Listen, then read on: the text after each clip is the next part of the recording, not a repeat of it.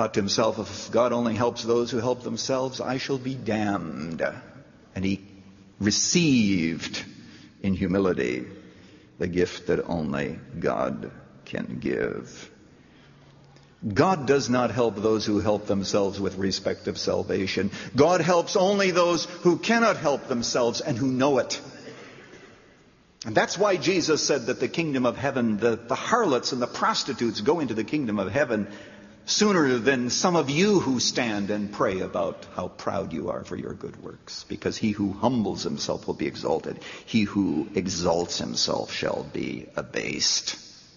You've heard me quote Augustus Toplady's song many times, but I must do so again today.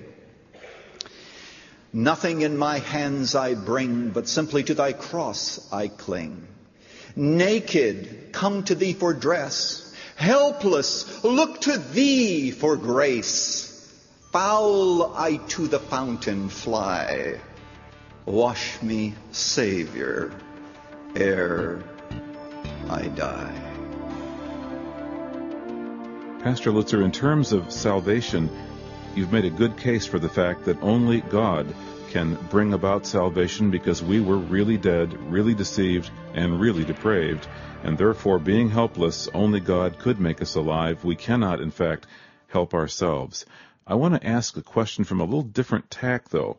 In terms of daily living, in terms of how we live our lives after salvation, this poses the whole issue to me of how much human responsibility is balanced with the divine energy from the Spirit here. I think of this. My room is dirty at home because I didn't pick it up. If I don't pick it up, it'll stay dirty. You mean God won't come and do it for you? No, he won't send a maid service over. If I don't help myself, it won't happen. Yeah. You know, I of course believe that there is some truth to this statement, God helps those who help themselves. When it comes to spiritual living, for example, James says, draw near to God and he will draw near to you. So we initiate, we clean up our room just like we clean up our hearts through confession and so forth, and then God comes along and helps us. The reason that I think that statement is so insidious, and 8 out of 10 Americans, by the way, believe that it's from the Bible, is that often you hear it mouthed by unconverted people. And they think to themselves that even with respect to salvation, God helps those who help themselves. So if I go to church and if I'm good and if I give to the poor, God will come along and help me. Well, if you're unsaved, no, he will only help you if you realize that you cannot help yourself, that you come to the end of your resources and he must do it all. But having saved you, yes, of course, there's a certain context in which it's true that God helps those who help themselves. And those, by the way, are the words of Benjamin Franklin, basing them on earlier quotations of a similar statement. Now, in terms of future rewards, I believe it's correct to say we are to be evaluated by our works, what we did. Mm-hmm. How do we balance our human responsibility with God's help in making those day-to-day choices to do this or that? Well, you know, there are many expressions in Scripture. I haven't studied them all, but might shed some light on your question. For example, Paul says in 1 Corinthians 3, we are co-laborers together with God. So there's a synergy there between what God is doing and what we are doing, and thankfully he calls us to be co-laborers.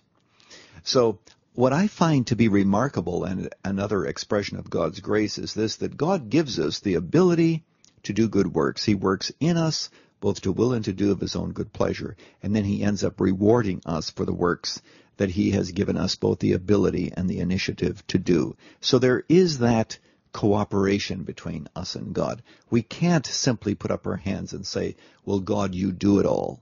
There are certain people who, when they teach the deeper life, basically simply say, let go and let God. Well, there's some truth to that, but there's another side in which we have to get back to the disciplines of Christian living, where we have a human side and a human responsibility of watchfulness, of discipline, and then we can expect the blessing of God, however he might give it to us. Pastor Lutzer, over these many weeks, we have discussed 10 lies about God. This has covered a huge tapestry of topics. It's plumbed the depths of theological thought, and you've even taken some of the theologians to task and in some cases out to the woodshed during our series here. What do you think the bottom line is for the listener who's gone through all of this? He now, I'm sure, has a better picture of the real and true God, what do you want him to do in terms of response, having heard all of these? I believe that it is a serious mistake to treat the doctrine of God as an academic theological subject. The doctrine of God should always lead us to our knees. It should always lead us to bow in reverence. Wherever you have people meeting God directly in the Bible, you find them on their faces, whether it's Peter, whether it's Isaiah, whether it is Job. And maybe I can do best simply by quoting a word from Job. I have heard of thee by the hearing of the ear, but now mine eye seeth thee. Wherefore I abhor myself, and repent in dust and ashes. The better we understand God, it seems to me, the better we will worship, the better we will serve, the more likely we will be to avoid sin and seek him with all of our hearts. If some of that has been accomplished in this series, it will have been well worth it. Thank you, Dr. Lutzer. Thanks, Dave. Today, Dr. Erwin Lutzer concluded his message on the lie that God helps those who help themselves, the last of 10 lies about God, and why you might already be deceived. Running to Win comes to you from Chicago's Moody Church. 10 Lies About God can be yours as a series on CD, cassette, or MP3. For full information, call toll-free 1-800-215-5001. That's 1-800-215-5001. Visit our website at runningtowin.org, and don't forget, this broadcast is supported by listeners like you. This is Dave McAllister. Join us Monday for What Happens When God is First. That's up on our next edition of Running to Win.